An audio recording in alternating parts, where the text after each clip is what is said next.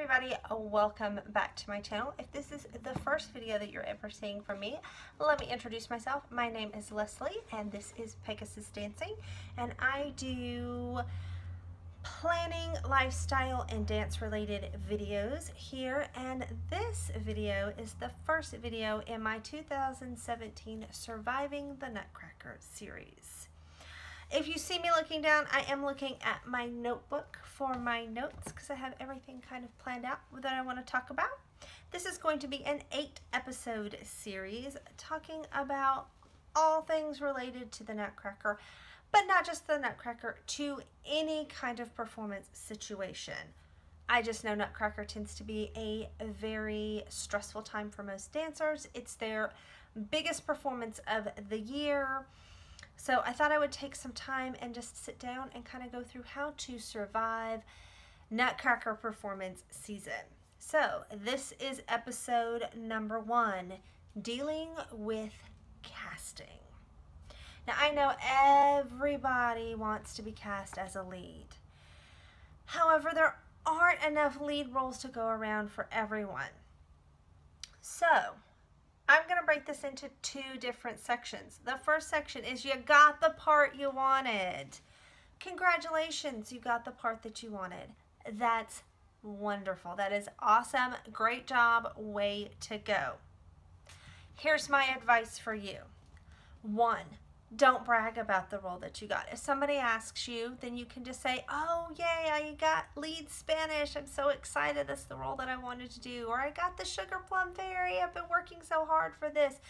And let them celebrate with you, but don't rub it in, especially if it's a fellow dancer and you know that they wanted the role just as badly as you did. So just, say, oh, I got the Sugar Plum, what did you get? And then celebrate with them, even if all they got was snow and flowers. Just be like, oh, yay, that's awesome. You're going to do so good at that role. And be encouraging. Don't brag about the role that you got. Just don't. I don't. That's not healthy for anybody. But I will say this. Rock the role. If you got cast as the Sugar Plum Fairy, you better rock the Sugar Plum Fairy. And by that, I mean do the best job that you can. Put your best foot forward and go out there and just really nail that part. Listen to what the director is telling you to do. Listen to what the rehearsal director is telling you to do, the ballet master, mistress, or whoever is coaching you in the role. Listen to what they have to say. Take what they have to say into yourself and really concentrate on every correction that you're given and correct it. Try not to get the same correction twice.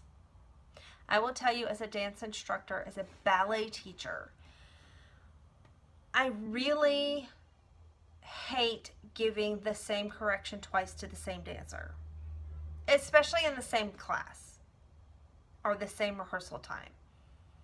If I had to give you the same correction more than once in a class period or a rehearsal time slot, you're not listening, and that bugs me.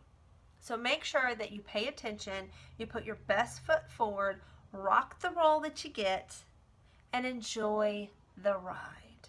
Nutcracker is a great, magical time of year. It's when little girls fall in love with the ballet and they look at their mommy and they say, Mommy, I want to be a ballerina when I grow up. It's a magical time of year. So rock the role, put your best foot forward, and enjoy the ride. Okay? All right. Now, I want to talk to those who didn't get the role that you wanted. All right. So you went out for Sugar Plum and all you got was snow and flowers. Or you really wanted lead Spanish, but you got core. Or you really wanted Arabian and you got Chinese, or whatever it is. So you didn't get the part that you wanted. First of all, it's okay. It's okay to be upset. Take some time and mourn. Okay? But realize you are not a bad dancer. I'm going to say that again. You are not a bad dancer. You don't know what the casting director, the rehearsal director, the artistic director is thinking. Okay? I know from personal experience having to cast shows, there's a lot more that goes into it than just, oh, she really wants the role. Okay, we get it. Everybody really wants a lead role. But we have to sit there and we have to put together a cast that's going to work well together. As directors, we have to look at the whole picture, the whole ballet, the ballet as a whole, and figure out not only who is going to do well in each role, who's going to look good in each role, but how they're going to work together as an ensemble. Really, because especially things like the Nutcracker, you've got the Nutcracker, you've got Clara, you've got Sugar Plum, you've got Dewdrop, you've got Chinese and Spanish and Mother Ginger and Angels, and I can't even think of what else. Sorry about that. Life with the 30-year-old. Okay, where was I? Oh yeah. You don't always know what the director is thinking. The director has to take into account the entire ballet and the aesthetic of the entire ballet. And it may simply be that you don't fit in the costume. Like if they already have a costume for, you know, a certain role and you don't fit into that costume, whether you be too tall or too short, too broad or too thin, whatever it may be, you may just not fit into the costume.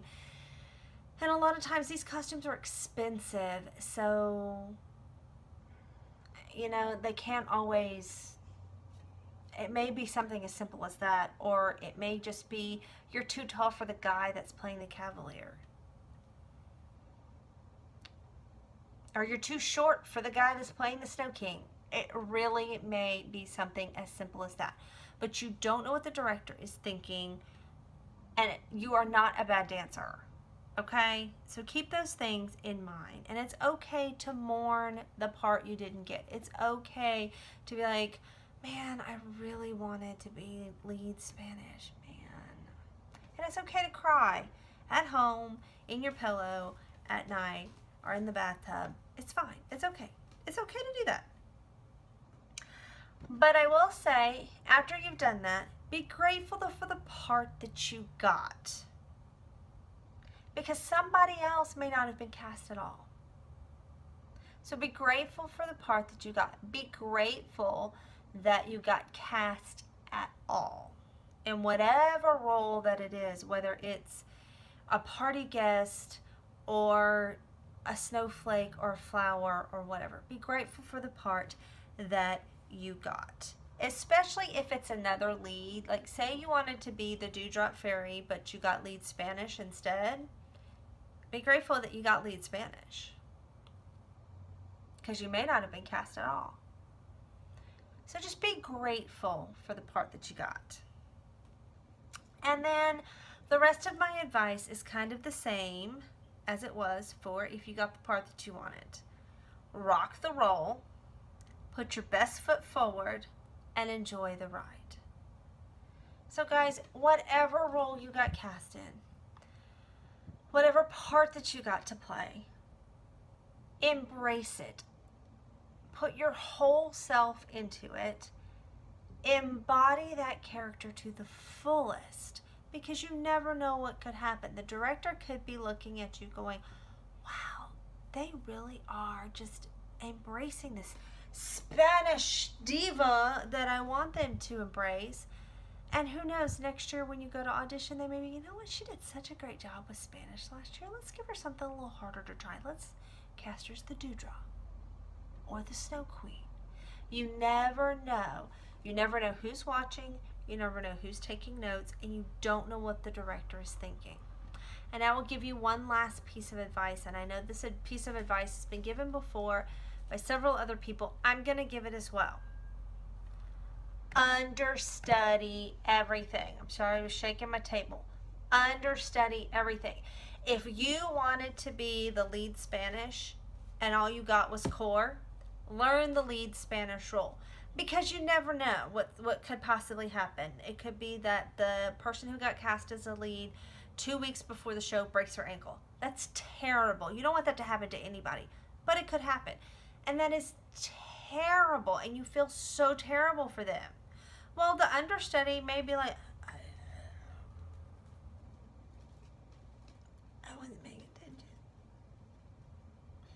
I don't know the part. And then you can go like, I know it. I know what to do. And you may get to dance it. So understudy the part that you want, but rock the part that you got. My best advice is to embrace what you get. Embrace the role that you got. Rock it, embody it, enjoy the ride, and really just enjoy this magical time of year. All right, guys, that concludes episode 1 of this 8-part series. I hope that you enjoyed this episode. Please give it a thumbs up if you enjoyed it, if you got some great information out of it, if it made you think about something in a little bit different way. Leave me a comment down below and let me know, what part did you get in the Nutcracker, and was it the part you wanted? Or maybe not, but you're gonna rock it anyway. All right, guys. I hope you enjoyed this episode, and I will see you in the next one. Y'all have a beautiful day. Bye.